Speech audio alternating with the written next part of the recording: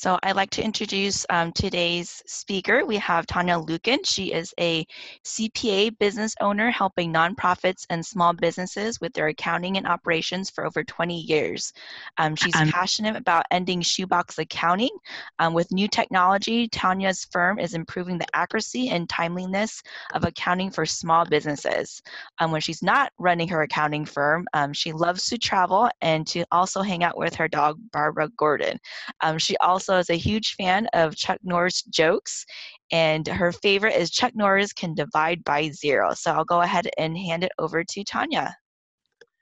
Thanks, Faustine.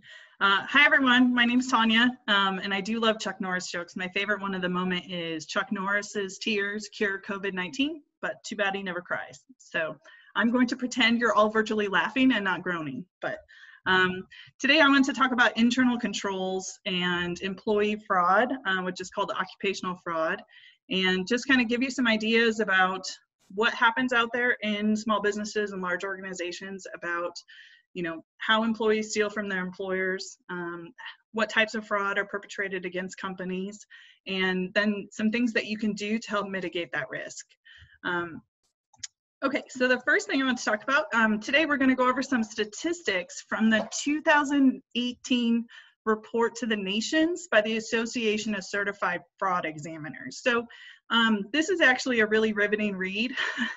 I know you're probably cringing there too, but I actually enjoy this report. So the 2020 report, I'm not sure if it's come out yet. It might be delayed because of COVID, but they put it out every other year. And then what they look at is occupational fraud. And occupational fraud is committed against the organization by its own officers, directors, or employees. And it constitutes an attack on the organization from within by the very people who are entrusted to protect its assets and resources.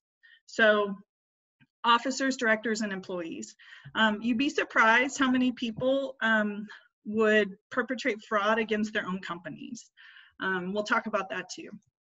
So what they did in the 2018 report is they looked at about 2,700 cases of occupational fraud in 125 different countries and 23 in different industries. You can see the total losses here were $7 billion, and that median loss was 130. And median, it's important to remember that median isn't quite average, it's the one in the middle. So you take the high one and the low one, and then the one in the middle is the median. 22% of the cases lost over $1 million. And the median duration of a fraud scheme was 16 months. And corruption was the most common scheme across every global region. And we'll talk about what corruption is in a little bit. So small businesses, their median loss for businesses with 100 employees was $104,000. But for less than 100 employees, it was $200,000. So businesses, smaller businesses were losing almost twice as much to occupational fraud. Internal control weaknesses were responsible for nearly half of the frauds. 18 anti-fraud controls analyzed were associated with lower fraud losses and quicker detection. So we're going to talk about those 18, and we're going to talk about a few of them in detail. But basically, internal control weaknesses, because there was no internal controls, there was no way for the organization to detect or prevent the fraud. Fraudsters who've been with their company stole twice as much. So employees that have been there for 5 years stole on average or a median amount of $200,000, and employees that were there less than 5 years stole $100,000. And now we're going to talk about Bob. Oh, Bob.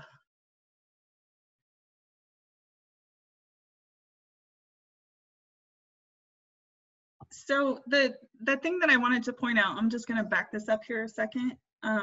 This picture here, maybe, oh heaven's sakes, I'm sorry guys. Okay, so when they talk about opportunity, pressure, and rationalization, like those three things make up the fraud triangle. So there has to be an opportunity for employees to steal. They have to feel some kind of pressure, whether it's internal pressure to meet sales quota, external pressure because let's say their spouse got laid off, or they're recently divorced, or they maybe like Bob have a gambling problem. And then they have to rationalize and justify it. Like, I'm not being paid enough by my employer. I'm only borrowing a little bit was Bob's rationalization. So it's those three things, when they meet, tend to create the fraud, an opportunity for fraud. So occupational fraud is committed. These are just some facts about the percent of cases and the median losses. So the highest number of cases is asset misappropriation, almost 90% of the time. Corruption happens 38% of the time, and financial statement fraud happens 10% of the time. So corruption and asset misappropriation, they work together. So sometimes one fraud can be classified as both. The median loss for asset misappropriation was $114,000, corruption was $250,000, and financial statement fraud was $800,000. So financial statement fraud, and we'll talk about that more too, but you can see that even though it happens only a small amount of the time, it leads to the largest impact financially. So asset misappropriation is a scheme in which an employee will steal or misuse the employee organization's resources. So it's theft, just flat out theft, stealing cash, stealing inventory, stealing office supplies, faking expense reports, things like that. Corruption is a scheme in which an employee misuses his or her influence in a business transaction that violates their duty to the employer to gain direct or indirect benefit. So bribery or conflicts of interest. For example, like if you were to, let's say you own a company and you're the controller or CFO and you're in charge of paying bills, and you could create fictitious invoices from a fake vendor and then pay those and collect that money yourself. That would be an example of corruption. Financial statement fraud is a scheme in which an employee intentionally causes misstatement or omission of material information on the organization's financial statements. So fictitious revenues or inflating assets. So for example, it's the end of the month. Let's say it's the end of the quarter, and quarterly bonuses are going to go out to the sales team. And someone in the sales department will record a sale that happened on March 31st, let's say, but then the entire transaction gets returned on April 4th. So that, for example, would be fictitious revenue. It also inflates assets because it records accounts receivable that is never going to be collected. So there's different type of asset misappropriation schemes. So the most common are check and payment tampering, billing, theft of non-cash assets, expense reimbursements, and payroll. And we'll talk about some more of these in detail, but basically check and payment tampering would be, I don't know if you remember that movie, Catch Me If You Can, but where he would wash off the name on checks and then write his own name in. A billing scheme would be to create fictitious invoices from vendors that are then paid. Theft of non-cash assets would be inventory, for example, or using the company's Amazon account to watch Prime movies at home, something like that. Expense reimbursements, just flat out falsifying the expenses on your reimbursement report.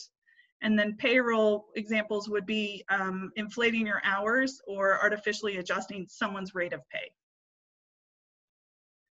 So in these two columns, the column on the left is less than 100 employees. The column on the right is 100 and more employees.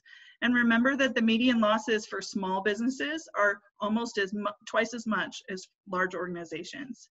So you can see here that frauds caused by lack of internal controls were 42% of the cases in small businesses. So if there were enough adequate controls in place in smaller businesses, that risk, while it couldn't be mitigated to zero, could definitely not be 42%. You'll see in larger organizations, because there's more people, there's more opportunity to have functions separated, which we'll talk about also, which is why their internal control percentage is 25%. But 44% was detected by tip in large organizations.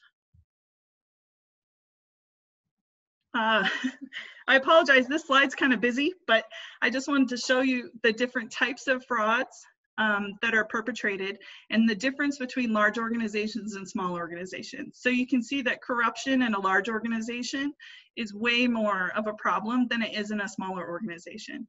But corruption, billing, and check and payment tampering, expense reports, expense reimbursements, skimming, and cash on hand are the bigger problems for smaller organizations.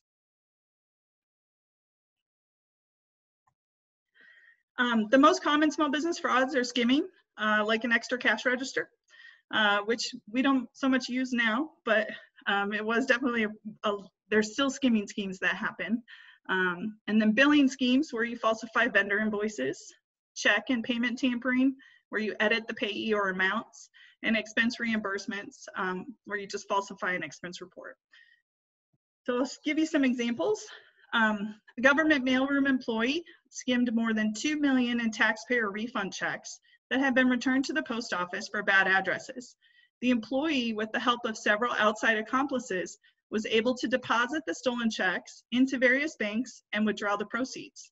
The scheme was uncovered when a taxpayer called about an overdue refund and found out that his check had already been cashed. And I like this one. An employee in charge of taking the company's money to the bank would regularly remove the currency and then alter the company's deposit slip to reflect the lower deposit amount. The worker, obviously not an accounting genius, didn't realize the discrepancy would be discovered when sales and cash were reconciled. A purchasing agent for a major corporation set up a vendor file in his wife's maiden name. Then they went on to approve more than $1 million in company payments to her. The supporting documentation consisted of the wife's invoices for consulting services that were never rendered. A clerk in the purchasing department, suspicious of the agent's recent purchase of a new boat and car, caught on to the scheme and turned him in. Remember this about the new boat and car, because we'll talk about some of the behavioral signs that employees will display when they're perpetrating fraud. A CEO of a small nonprofit agency sold $35,000 from its coffers by submitting check requests to the accounting department. The checks were made payable to outside bank and that the CEO controlled. The accounting personnel, fearful of angering the boss, made out the checks and delivered them to him. One accounting clerk finally had enough and alerted the outside auditors, who confirmed the disbursements were not legitimate. So remember this part too about the outside auditors, because we'll talk about how they could help with internal controls. A worker for one company submitted an expense reimbursement for a trip he supposedly took for business purposes. Actually, he took his girlfriend to a bicycle rally and attempted to charge the expense to the company. One problem though, on his itinerary, the worker listed the independent auditor that was examining his expense reimbursement as his traveling companion. So again, not an accounting genius, but a controller created a fictitious merchant processing account with a slight name variation for the company's major advertising vendor. Before the fraud was uncovered by accident 2 years after it began, she had used the fictitious merchant account and charged the company's credit cards for $480,000. And this company became my client in October of 2017. They recovered $100,000 from their insurance because they were specifically insured for employee theft. And the controller has fled the country, so there's no chance of restitution. This slide is also very busy, so I apologize. Across the bottom here, these are the anti-fraud controls that we're going to discuss in detail. And you can see the number of frauds that anti-fraud controls that are in place in smaller organizations are half of what are in larger organizations. So it's very important, these anti-fraud controls, in detecting fraud and preventing fraud. These are the most effective. So we're going to talk about them here, and then we're going to talk about some of them in detail, and then we're going to talk about what I think everyone on this call is capable of. So the first is a code of conduct. The second, external audit of your financial statements. Internal audit department. Management certification of financial statements. An external audit of internal controls over financial reporting. Management review, a hotline, an independent audit committee. And I fully understand that all of those words were very accountant-y, but we're going to explain them in detail. Next, employee support programs, an anti-fraud policy, fraud training for employees, fraud training for managers and executives, a dedicated fraud department, function, or team, formal fraud risk assessments, surprise audits, proactive data monitoring and analysis, job rotation and mandatory vacation, and rewards for whistleblowers. So Those, again, were a lot of accountant words, and we're gonna boil down the ones that I think are most important, in my opinion, and the ones that I think are achievable for all of you on the call today, okay? Feel free to ask any questions if you have any. I'll check the Zoom. I can't see the Zoom chat, so put it in the Q&A, please. Okay, the primary internal control weaknesses that contribute to occupational fraud, 30% of the time, it's lack of internal controls. 19% of the time, it's override of existing controls. 18% of the time, lack of management review. 10% poor tone at the top, and 8% lack of competent personnel and oversight. How does the perpetrator's level of authority relate to the scheme duration? So you can see here that if it's an owner or executive, they've been perpetrating the fraud for 24 months, okay? In this one, how does the perpetrator's tenure report to the occupational fraud? You can see that if they've been there 1 to 5 years, in 44% of the cases, but if the loss is $241,000, they've been there more than 10 years. So the longer they've been there, the more they steal. But the most stealing happens in 1 to 5 years. Here was a background check run prior to the perpetrator hiring. 48% of the time it was no. 52% of the time it was yes. However, 10% of the yeses, 10% of them revealed a red flag. And now we're going to talk about Bob again, because he's so cheesy and the music's so great, right?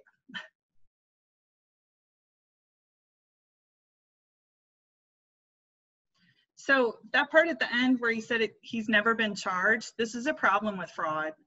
So when occupational fraud is committed against an organization, in the past, when it's happened to businesses I know or clients I've taken over, the owners are reluctant to do it because they're embarrassed. And I get that it's embarrassing, but at the same time, like, it's a problem because that person will just go on to the next organization, and you can see that, you know, half of the people were doing background checks, but only 10% of the time there was a problem. So it's important to report fraudsters. So these are some of the behavioral red flags. In 85% of all cases, fraudsters displayed at least one behavioral red flag. So here, 50% of the cases, they exhibited multiple red flags, and the most common, the 6 most common ones were living beyond their means. So remember in the one example that we talked about with the employee was suspicious because someone had a new car and a new boat. Financial difficulties, unusually close association with a vendor or a customer, control issues and unwillingness to share duty, divorce or family problems, and a wheeler-dealer attitude. So again, here are those again. The last one that I want to mention too, the number 7 one, is irritability, suspiciousness, or defensiveness.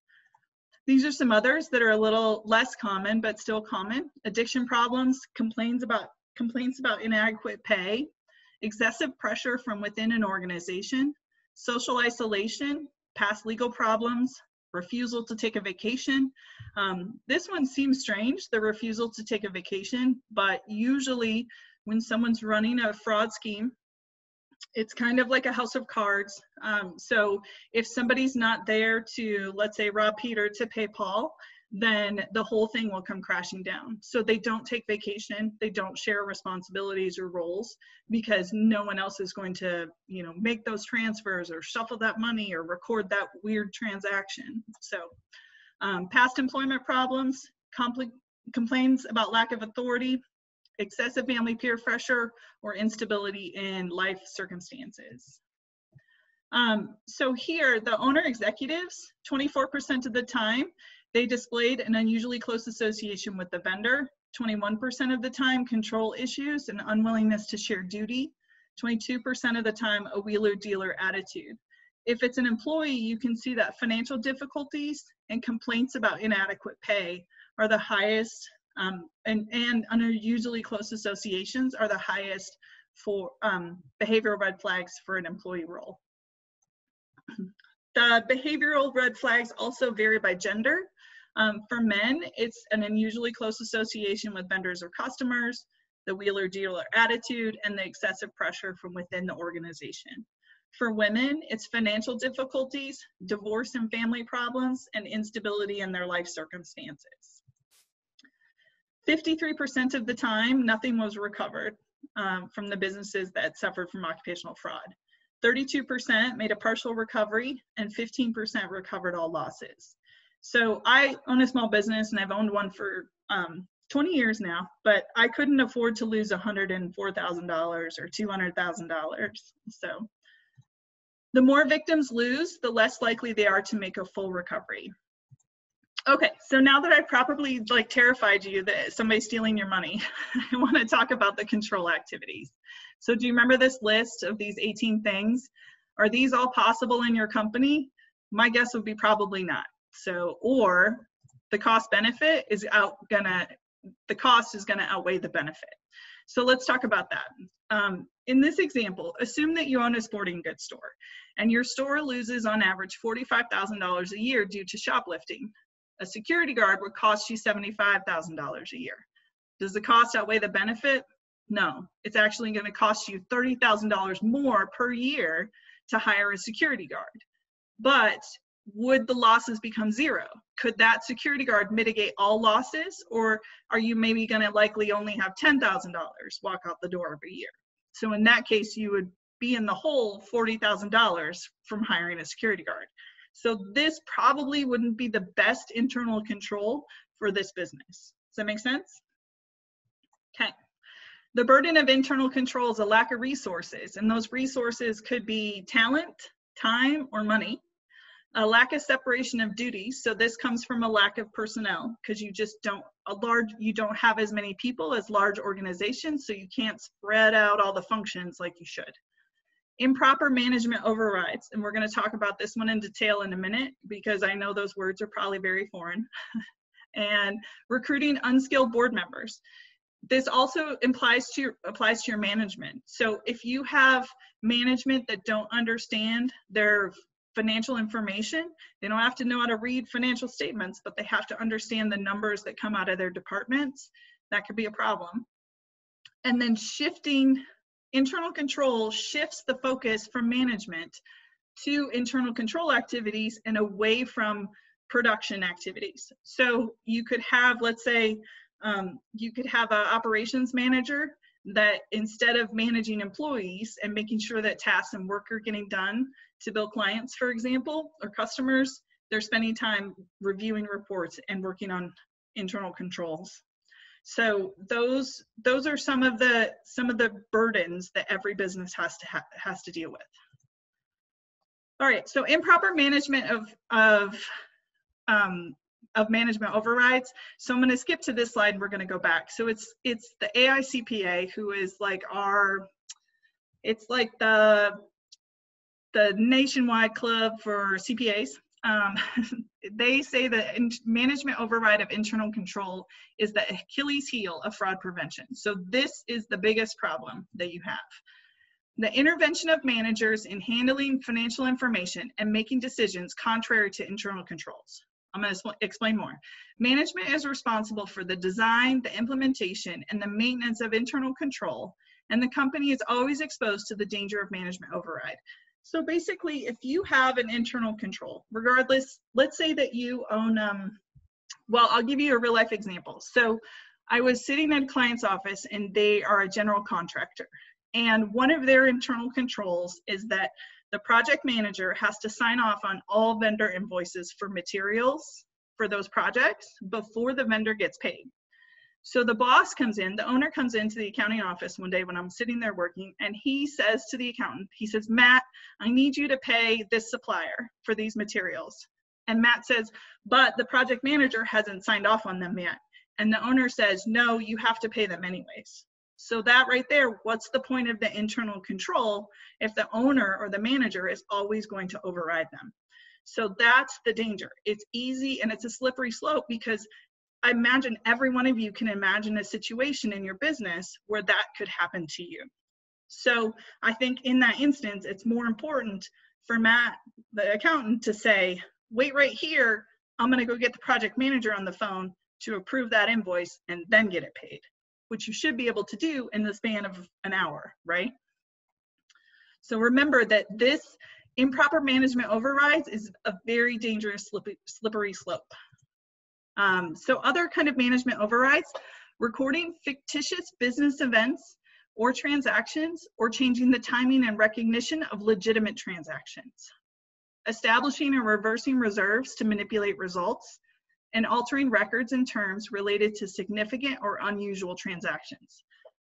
So examples of each one of these. The first one, let's say that it's April 1st and I am a salesperson, and I go to my boss and say, I just signed this huge client, but too bad they didn't sign up yesterday because we all would have made our quarterly bonuses.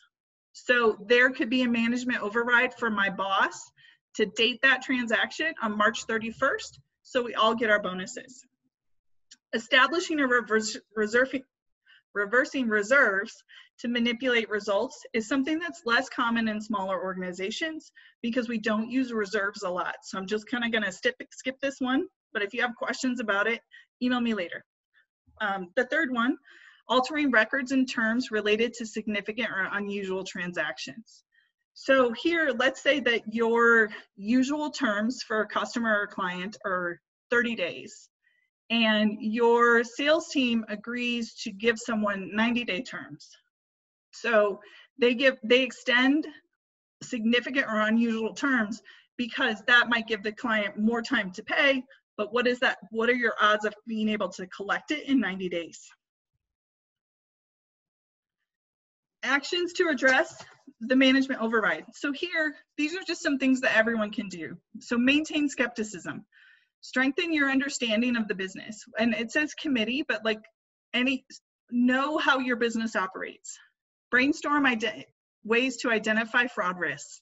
Use a code of conduct. Cultivate a whistleblower program. Develop a broad information and feedback network. And this network can include internal and external auditors, if you have them, committee members, or key employees. So most of you probably have key employees. So for example, like I'm a sole owner and I have 7 employees, but only one of them is a key employee to me. So I actually use a friend from college that's my financial advisor to help review my information on my financial statements. So there's always, like, he would be a committee member to me. So this is one thing that I think that everyone can do is write a code of conduct and make it known to your employees and your managers. So a code of conduct is designed to deter wrongdoing. It's designed to promote honest and ethical behavior, address conflicts of interest, address compliance with laws, rules, and regulations, include a description of what constitutes fraudulent behavior, and the accountability. These are some common elements that you would put in a code of conduct. And I'm just going to cover a few of them, and I want to talk about gift and entertainment issues with suppliers and customers. So imagine that you have one main supplier, and we'll go back to my contractor example. So there's one main supplier for them, and every year the production manager and the inventory manager are wined and dined constantly by this outside company.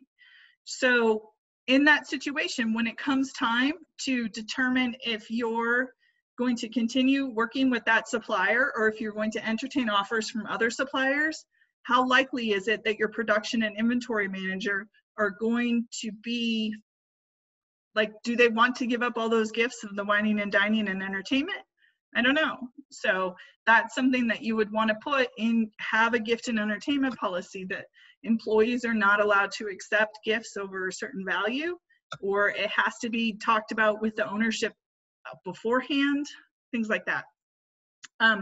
A couple other things here, just make sure that you say that they're not allowed to do espionage and bribery activities. And then talk about political contributions too, use a controlled substance. And these are the things that you're comfortable with. There's no rhyme or reason about, it's just the things that you think are important in your business and your industry and where your level of comfort is. And then cultivate a culture of honesty. So top executives model the appropriate behavior. Communicate expectations. Require written confirmation and acceptance of expectations, and create a positive work environment. So I'm going to give you an example here too. I was sitting around a meeting with a client, and it was kind of his annual meeting, so it was the owner and then the heads of his different departments. And the owner was talking about when he was a teenager and he worked at a fast food chicken place. And he said at the end of every shift, you know, towards the end of the night when they were closing up, about 10 minutes before they closed, they would fry up a huge batch of chicken and they would put it in the little warming case, and then no one would come to buy it. So at the end of the night, they all got to take home like tons and tons of chicken. And this to me is not modeling appropriate behavior, because if he owned that chicken restaurant now and those employees were doing that to him, how do you think he would feel today? So make sure that you model the appropriate behavior. So it's the, you know, like, to me, it makes very much sense, but like, make sure that you are putting out the behavior that you want returned, and create a positive work environment. So if people like their boss and like where they work and who they work for and feel excited to go to work every day, they're going to be less likely to want to try to ruin it. A CEO, for example, must state explicitly in the code of conduct or elsewhere that dishonest actions will not be tolerated and that violators will be terminated and held legally accountable for their actions. A strong statement from management that any exceptions to this policy must have top management approval sends a strong message about expectations. So this is something else. So like if someone breaks the policy, you need to follow what you've outlined the consequences would be in your code of conduct. And I have one more video here.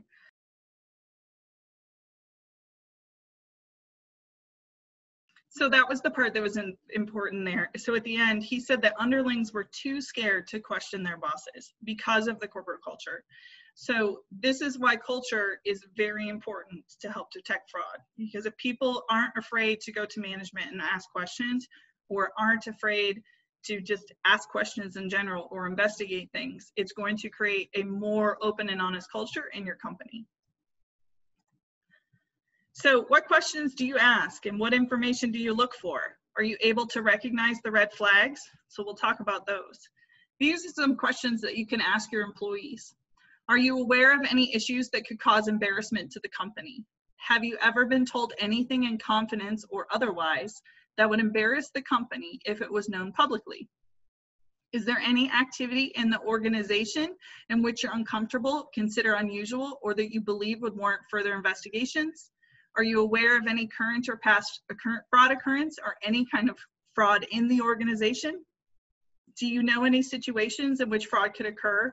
And do you feel comfortable raising issues without fear of retribution? Are there any questions that we shouldn't have asked that we should have asked? Which that one's kind of a pitfall. Tell me the things that I don't know. More control activities, segregation of duties, proper procedures for authorization, adequate documents and records, physical control over assets, and independent checks on performance. We'll talk about all of these right now. Segregation of duty, basically the principle is you share responsibilities and you disperse the critical functions of that process to one or more departments. So the first one here in cash, so one person opens the envelope, the second person records them in the accounting system. So it reduces the risk that, let's say someone mails a check that doesn't have your company's name on it. What's to stop someone from writing their own name on that check? Accounts receivable, the person that records the cash received from the customers is not the same person that carries credit memos. So if person A decides to deposit a check into their own bank account and then record the credit memo, no one would ever know that that money wasn't collected and was stolen instead. Inventory, the first person orders goods from a suppliers, the second person logs or receives the goods in the accounting system. So if someone were doing work over the weekend and there was no separation of these duties, they could order a bunch of parts and never log them received into the accounting system, and then they could use those parts or they could log the parts, not mark them to a customer, and they could use them over the weekend for their own work. Payroll, the person that compiles gross and net pay information is different than the person that verifies the calculation. This prevents the first person from artificially increasing pay for some employees or paying fake employees. Proper procedures for authorization. So these are just some questions that I'm going to ask you, and in your head, answer yes or no. Does your AP staff, your accounts payable staff, make vendors prove an unexpected invoice is owed? How does the person paying the bill know that you received the goods or services?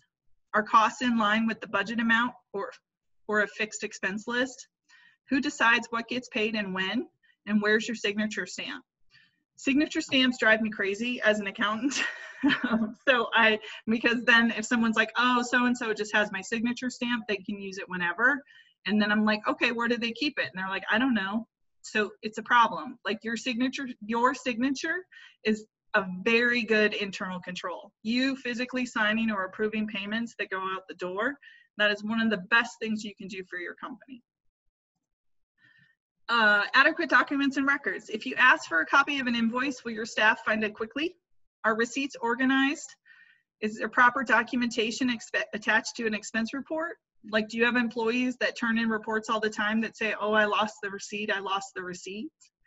Are expenses marked as approved, entered, and paid? And who reports the payroll? So a lot of these things can be done electronically now, especially with things like bill.com. But there's ways, like, these are things like, again, do you know where these things are? Do you have these things? Physical control over your assets. Where are your company's cell phones and tablets? Who signs the checks? Who has credit cards? Who has access to your inventory? Do you have a tool policy? Who's driving your vehicles? Do you lock the doors at night? How do you know the doors are getting locked? Are your vehicles locked at night? Independent checks on performance. So these are also something every one of you can do. Look at your bank statements. Look at your credit card statements. Review the company's expense reports from employees. Inspect your company vehicles. Count the cash on hand. Look at payroll. Some other things. Does your staff take vacations? When does money go to the bank? I like to use a rule of 5 for when money goes to the bank. So when there's more than 5 things, when it's been more than 5 days, or when there's more than $5,000. And in some of my companies, some of my smaller nonprofits I work with, that number is $500. Does your staff put off answering questions or give you half answers? And then do you have suspicions? So this list, I'm going to leave this up here for a minute because I want you all to make a note. I think all of these things are possible for everyone on this call. So write a code of conduct for your business.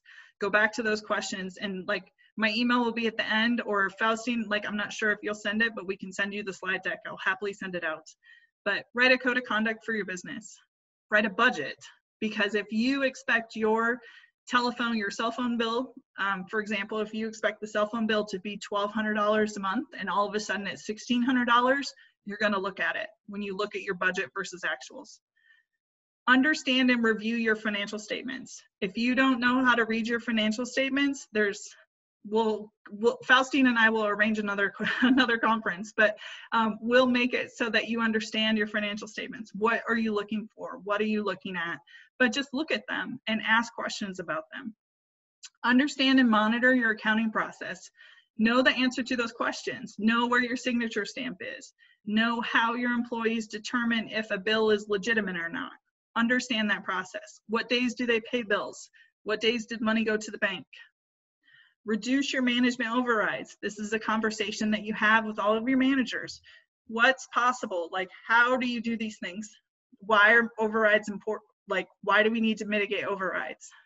Create an employee support program or mentoring program so the employees are comfortable going to someone to ask questions if they don't understand. Because remember what we saw with Toshiba? Nobody wanted to speak up. And maintain a skeptical attitude. I'm not saying go around thinking everyone's stealing from you, but people might be stealing from you.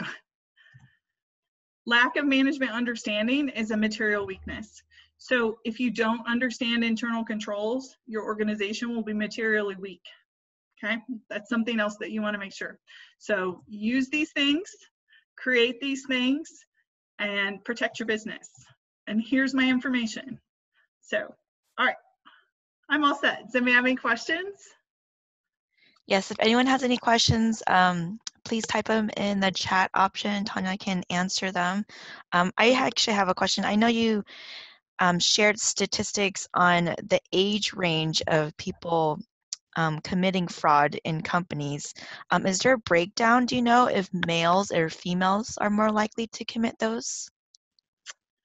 You know what? I don't recall off the top of my head. I suspect though, now that I say that, I think in that first video with Bob, that more perpetrators are men. Interesting. Mm-hmm.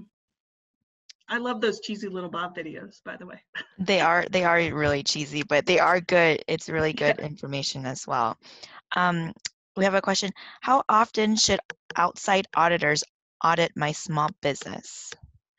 So outside auditors are usually, one, something that's very expensive. Two, so if you don't have to have it done, I'm not sure that you would. Usually outside audits are required, like for Fortune 5, for anyone that's traded on the SEC, they have to have an audit. We all remember about the Arthur Andersen Enron scandal with the auditors.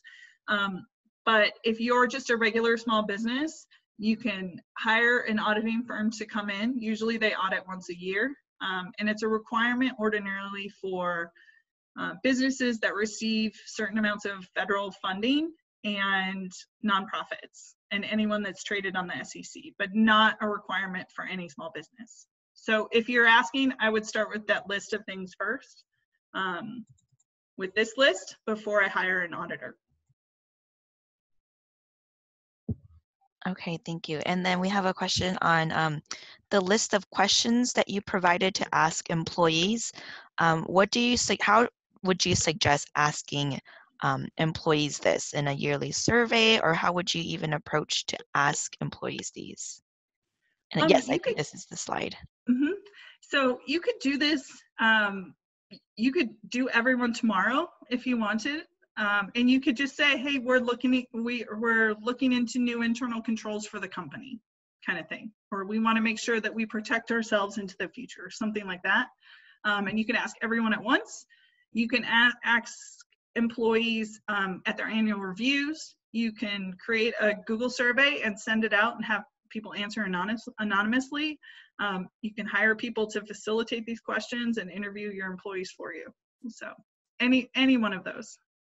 So I would say probably at least once a year. Great, thank you. And then what is the biggest fraud that you've discovered while working with the business? The woman, when I was talking about the woman that created a fictitious merchant account, so my client used to pay a lot of money to the Maricopa County Home Show, and on their credit card statements, it would say Maricopa County Home Show, SHOW, and then some of them would say Maricopa County Home Show, SHO, and the W would be dropped off, which nobody thinks about, because why would it, it just drops off. Like, we all know that things get truncated on our credit card statements. So in that instance, when I saw all of those, I'm like, why are there so many charges? And he's like, well, we prepaid for them. And I'm like, but I don't have any receipts for them. So that led to this whole thing where I just happened to look at the credit card statement and ask why there were so many charges to the Maricopa County Home Show when there's only, like, as you might know, living here, if you do live here, there's only 4 or 5 home shows a year. So that was odd and very disturbing and frustrating. So. Yes, thank you. I don't see any other questions. I'll just take a final look. But thank you so much, Tanya, for taking time out of your busy day to help present this topic. I know it's very beneficial for all of our business owners out there listening. Please reach out to Tanya if you do have any questions, or if you need her to look over your company or need help. She's a great reference. I know that we work with her closely as well. This webinar was recorded, so if you miss any part of it or you need to review the information, it will be posted in 1 to 2 business days on events.bbcommunity.org. And also we will go ahead and send out the slide deck to all of our participants today as well. I don't see any other final questions. So thank you so much, everyone, for attending. Please stay safe out there and please stay healthy.